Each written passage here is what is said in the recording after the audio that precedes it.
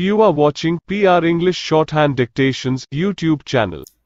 This is English Shorthand dictation number 386 and the dictation speed is 120 words per minute. Ready? Start. Honorable Speaker, Sir, for the last 2 days, the issue of drought and drinking water is being deliberated upon. Honorable members have put forth their suggestions as well as the problems. The government will positively act upon them. Water has been a concern ever since the beginning of this universe. Be it in India or abroad, the situation is catastrophic as the underground water is being exploited indiscriminately.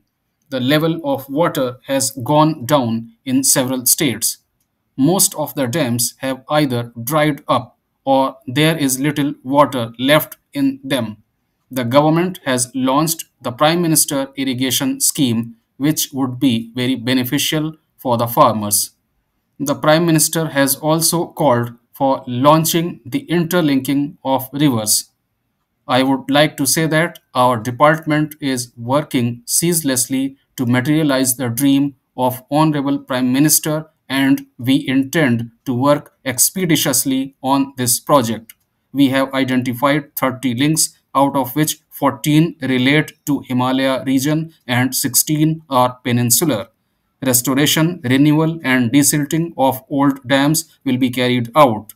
We shall accept the suggestions forwarded by the state governments and we will also provide the necessary assistance in this regard.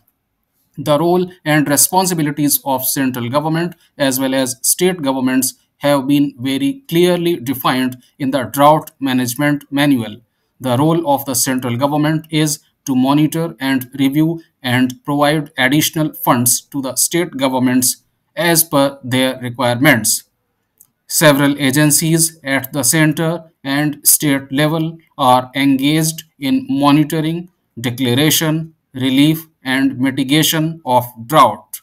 The money is already available with the states in State Disaster Relief Fund, in which 75% contribution comes from the center and 25% comes from the state government.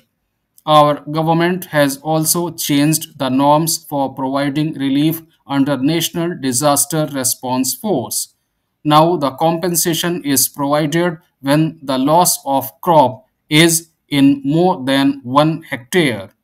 In case of death due to calamity, the amount of compensation has been increased from rupees 1.5 lakh to rupees 4 lakhs by the present government. The government has also declared that farmers will be provided full support price even for that crop whose quality has suffered due to calamity. Earlier, an amount of rupees 4,500 per hectare used to be provided for rain irrigated land, and this government has increased that amount up to 1.5 times of that. A significant increase has been made in the funds being provided under National Disaster Response Force to the states. The government also provides subsidy on seeds and it has been proposed that 50% more subsidy will be provided in respect of kharif crop as and when drought strikes. This has been done with a view to providing seeds to the farmers easily. Sir, as far as interest subvention is concerned, the farmers are given loan at the rate of 7%, out of which 3% subvention is borne by the government of India while the rest 4% by the farmers. We have yet to make available water for every field despite 68 years of independence. If we want to make the villages of India prosperous, then watering of every field is important. Presently, 89 manor projects have been pending for years and there is a target to complete 40 such projects in the next 2 years by working in a mission mode. The ministry is primarily looking after the micro irrigation schemes. Micro irrigation is being used in sugarcane cultivation in one of the states where up to 1.5 to 2 lakh hectares area is being irrigated under the micro irrigation. This is being mentioned to underline the fact that water is life and to save water is paramount, as every member has mentioned.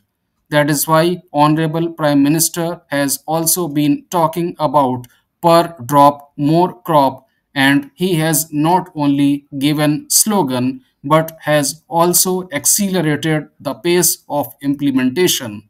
I would like to request and urge all the members that we should collectively fight this crisis of drought, and not only do we show a combat against it but also emerge victorious.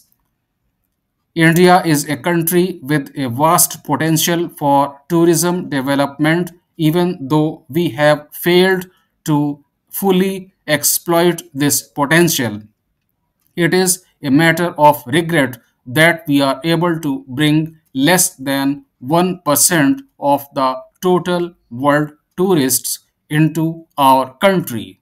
Still, tourism contributes 7% to the GDP of the country and also provides direct and indirect employment to the tune of 12% of the employed force in the country.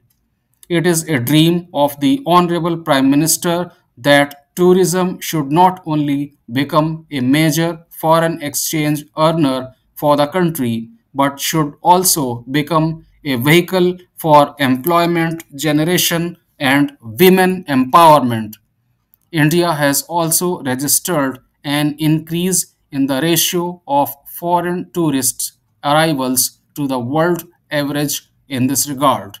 The Honorable Prime Minister has always given due importance to the potential of tourism in India. We are marching ahead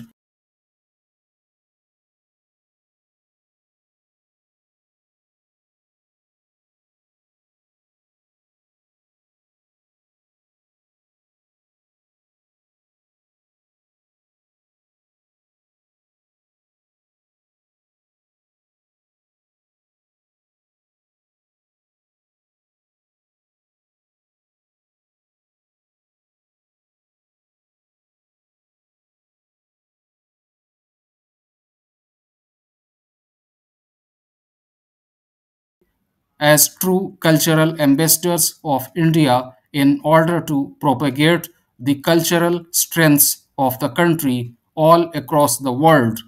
Sometimes apprehensions are raised that India is not a clean and safe country. I think we should discard such notions through our deeds. We are of the firm opinion that ours is a safe and vast country with the might of 125 crore people behind us.